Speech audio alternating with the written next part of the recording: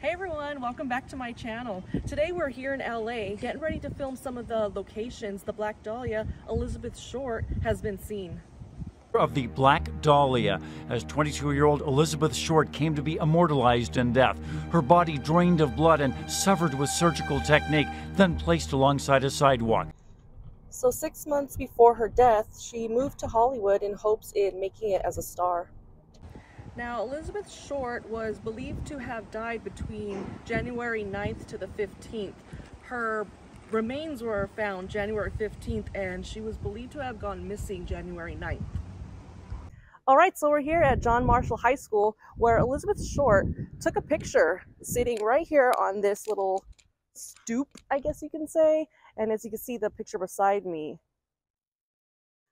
And yeah, that wasn't the only picture she took. She actually took a picture right up here, right about here in front of these steps, in front of these doors actually.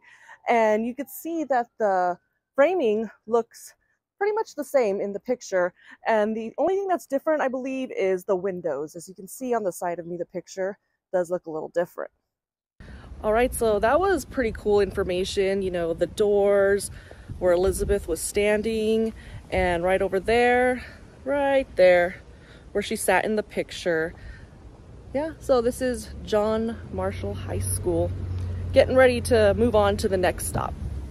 So we're here on Carlos Avenue, the street where Elizabeth Short used to live. There used to be some apartment buildings right there.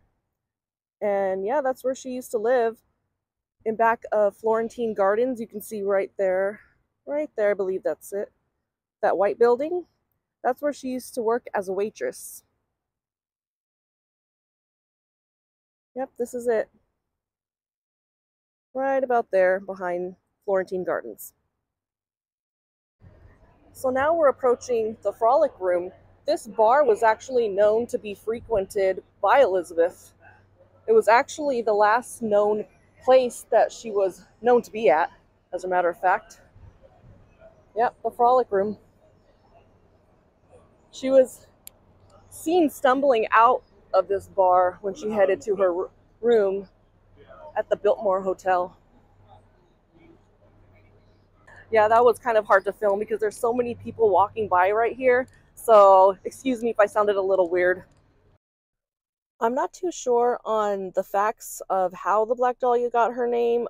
I've always thought and heard it was because she wore a black dahlia in her hair, but I also heard that she was nicknamed it because she wore a lot of sheer black clothing.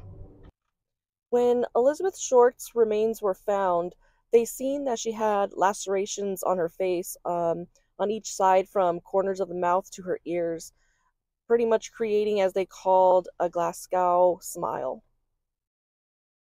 So we're here now on a street called Norton Avenue, I believe it is. This is actually the site where the Black Dahlia's body was found. Now, back in 1947, all these houses were not here. It was just this sidewalk, and it was all field. So if you could see in front of this house, right about here, right there in that patch of grass is where the body or her remains were found. Okay, so if you can see this fire hydrant right here, this fire hydrant was actually there in 1947. It's that old. And if you Google some of the pictures, the crime scene pictures, I can see actually this driveway opening was there in 1947. And right there, in that area, on the other side of the sidewalk was where her remains were found once again. So that was really sad about what happened to Elizabeth. You know, she had no known acting job. Unfortunately, her death became her fame.